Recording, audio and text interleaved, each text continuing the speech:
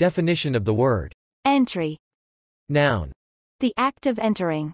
Permission to enter. Example. Children are allowed entry only if accompanied by an adult. A doorway that provides a means of entering a building.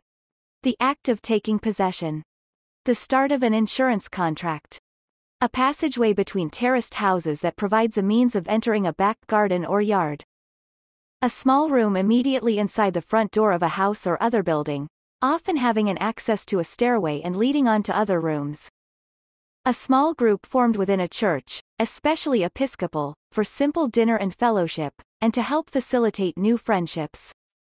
An item in a list, such as an article in a dictionary or encyclopedia. A record made in a log, diary or anything similarly organized. A datum in a database. Example. What does the entry for the 2nd of August 2005 say? A term at any position in a matrix. Example. The entry in the second row and first column of this matrix is 6. The exhibition or depositing of a ship's papers at the custom house, to procure license to land goods. Or the giving an account of a ship's cargo to the officer of the customs, and obtaining his permission to land the goods. The point when a musician starts to play or sing. Entrance. The introduction of new hounds into a pack.